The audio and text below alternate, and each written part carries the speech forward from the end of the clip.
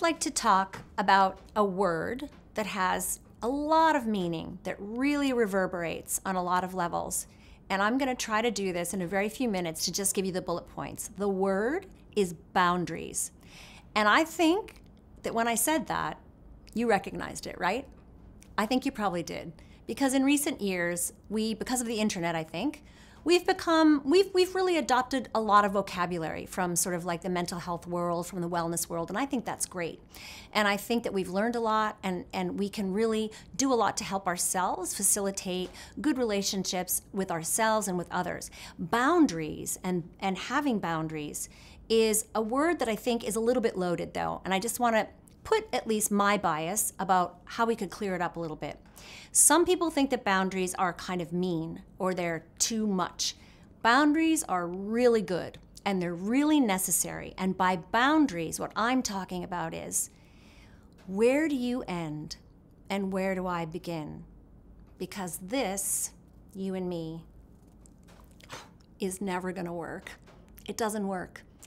We need boundaries with our children.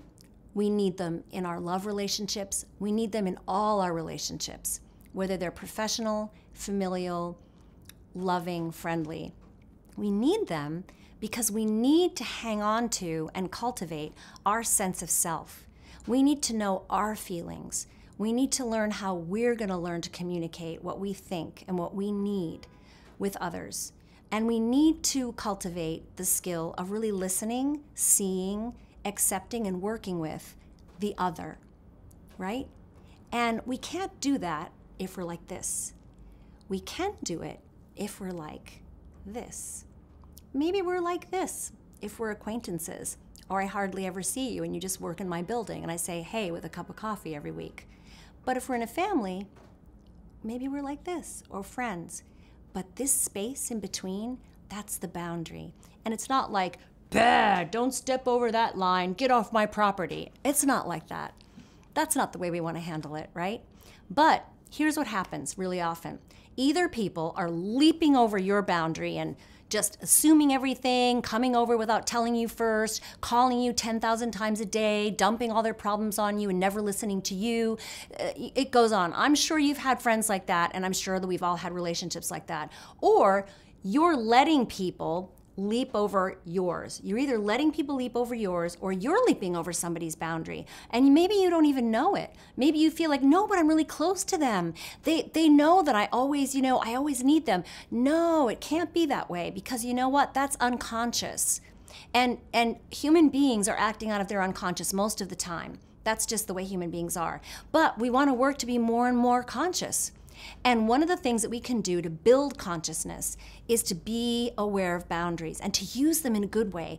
Boundaries help us have healthy relationships where we really see and accept and appreciate the other person, where we create an atmosphere of respect, where we're not going to jump over that boundary. We're going to say, hey, can I come in? Like we would if it was a neighbor. We don't just run onto their property and bang into the front door. We go up to their door and knock. That's what we want to do with each other.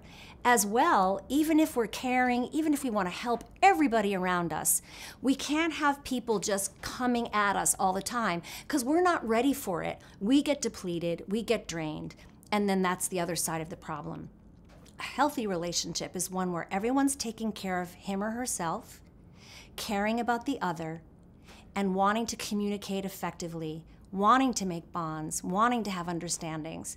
And we can't do it if we don't have a limit to what we can do, if we're not aware of what we can do and what we can't do, because after all, none of us can do everything for everybody. It's just not possible. And not if we don't have a boundary, which is just like, this is where I begin, this is where you end. I'm here and you're here. Just investigate it a little bit. Even if you think you already knew what boundaries were about, investigate it again, maybe from this point of view, and see if you notice it at all in your life, or see if you can come up with something that's helpful to you or somebody else. Please visit my website at susan-lambert.com or have a listen to the podcast, In the Balance, Connecting Mind, Body, and Heart, which you can find at inthebalance.life.